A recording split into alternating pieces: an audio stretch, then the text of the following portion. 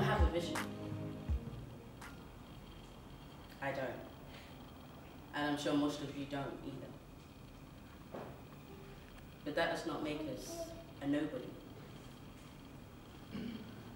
Each and every one once before was a child, and as a child, we all had dreams to grow and to become somebody, something big.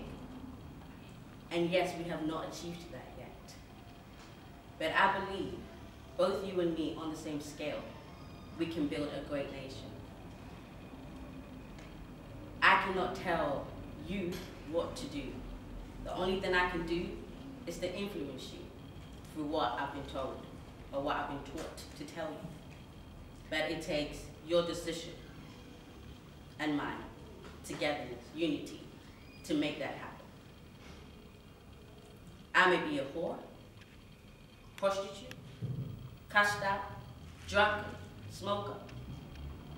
We've all been there before, and we know people that do so. And they're out there, within us, amongst us. Until we change that, we can't go out there to do so. Now, it will take you and I to make that change. And where does change come from? Within, deep down in our hearts.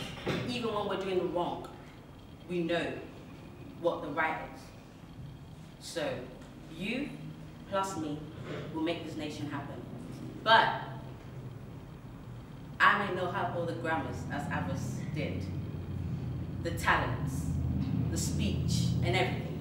But I believe that you and I can make a change. Thank you.